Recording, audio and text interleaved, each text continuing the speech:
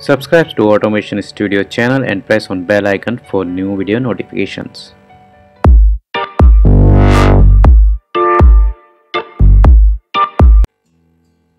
Hey guys, welcome to Automation Studio. This is Praveen and today's agenda is the password encryption. So we are going to see here encode and decode of the password. So let's understand why it is necessary. So as we all know, like we people are dealing with the automation world. So in most of the scenarios, we used to provide our login ID and password details within the automation testing scenarios. So which is not a good practice at all, because let's say you are dealing with the security domain application, or you are dealing with a banking domain application. So where the password is a concern, is a highly sensitive thing which you should not expose anywhere. So but if you will put it openly under your test code, then it could be create a big mess. Your client will execute it, then it could be create a big mess. So for the security domain and for the banking domain, there are the password policies the organization used to follow, and in order to follow those policies, we need to make our script password as encrypted. So how it is possible, how we can achieve it, so how we can pass it under the test script. So in your general practice, when we used to provide the password as a string under our test scripts, so instead of that we should just encode it, let's say in the type of byte, and when it will encode it then will typecast to string, and then we provide it. So let's say my name is Praveen and I will decode it. Oh sorry, I have encoded it, so it will encode into some different string, and when I will pass it to my script, so before passing it I will just decode it, so that whenever it will type in the text box, so it will decode to the right string. So like that we can do it. So in Java there are so many libraries, so we are going to use here Apache base 64 library for encode and decode. And how to encode and decode in this script, I'm going to show you in a small demo. So let us start with this. So let's understand first how to encode and how can we decode a string. So I'm going to explain you within just a simple Java class, so which I'm going to use it further for the automation. So as of now I have just public static void main method over here. So what I will do here, let me create a string called password is equal to, and I will say my password is let's say password underscore 123. So let's say this is my password and I want to encrypt it. So what can I do? What should I do? Like I will use base 64 and dot encode base 64, and within that I should pass password, and I have to convert into the get byte. So like that it will convert into bytes. See, it will convert into bytes. So I will say byte array, and I will say password byte, like that. Okay, now you have to make sure like this base 64 should be come from this particular library. So I am using here Apache common codec binary base 64. So make sure, because there may be some other library also belongs to base 64. So I will convert it into byte array. So let me print it. So here is this out, and I should say encrypted password is, now it's in byte array, so let me convert into string. So like that I can convert it like this. Now let me run it. So let's run it. So see, now the encrypted password is something like this. So I just have the password, say password underscore 123, and it's encrypted into the password, something like this. So that means I have to use this password instead of password 123, the encrypted one. So for my test scripts, if I will pass this particular password, so when I will pass this password for my scripts, so it's just a encoded one. So while decoding, it will convert into the password underscore 123 and pass it to my script. So let's decode it as well. So I mean, this is a, I will say, encoded part, and here is my decoded part. Okay, so what I will do here, so I have this password already encoded. Okay, now let me decode it.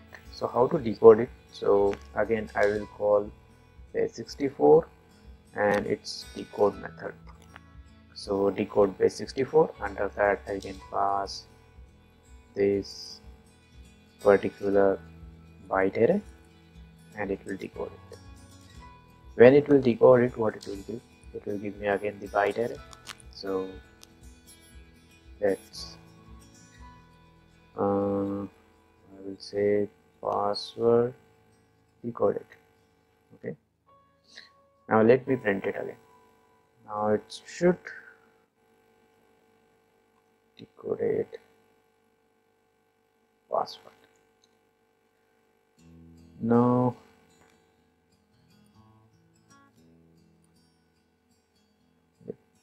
okay, now let's see. So if you are able to see here, I have encoded into this one and I have successfully decoded into this one. So like that you can encode it. So what is the practice we need to follow? Suppose we need to provide the password in our test script. So we know the password. So first encode it, and once you will get the encodation, then password the particular password in your script, and then just decode it. That's it.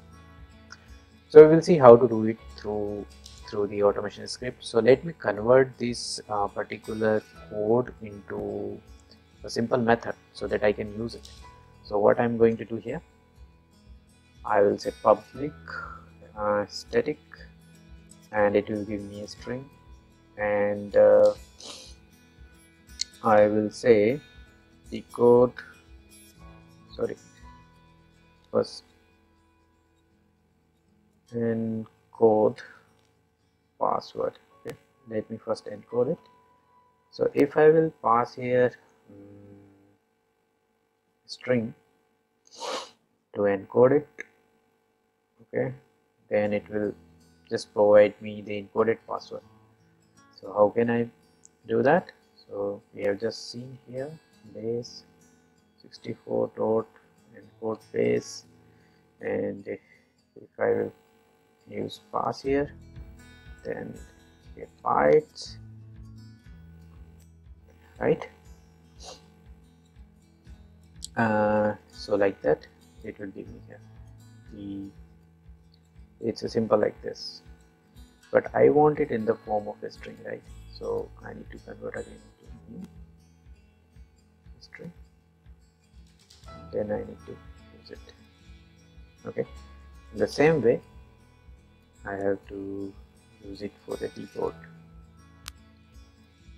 So I will say decode and the password here, and I should use decode. So decode, that's it. So now what should I do here? If instead of this I just call this particular method. That's it. So what is my password? Okay, and let me store somewhere. So string encoded password is equal to let me pass over here itself and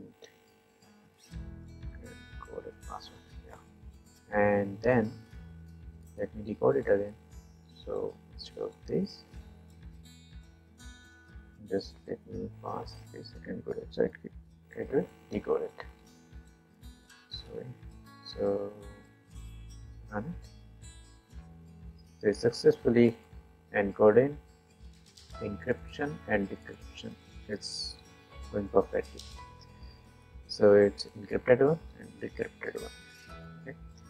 Now we are going to see how to use it in a real-time scenarios. So our method is ready. So you can store this method in some wrapper files or some utility file, and then you can call it whenever you need it. Okay, so I have here Facebook encoded password test class. Within this I have created one test method, test Facebook test, and I have these desired capabilities, and within that I'm launching the Safari browser, and within that I'm initiating this URL, which is nothing but a mobile Facebook link, and after that I'm providing the login ID and the password. So as of now I have password mentioned as password123, and then I'm clicking on the login button and wait for 10 seconds, then quit. Let's say if I have to encode it this password123, then what should I do here? So public static void main, and then let me put this one and sys out, and let me call this method within this password underscore 123. Okay, and let me call it. So this is the encodation, right? So just copy it and pass instead of this. That's it. And when you are passing it, so you need to decode it. So just use this decode one. So like this. That's it. So your password 123 will be encoded in this form, and when you are passing to the script, then you are decoding again. So for the out world, no one can guess like what will be your password, because you are decoding here again. So at the execution time, the decoding will go into the progress, and then it will pass the right password into the app. Before decoding, let's print it. So let me print it.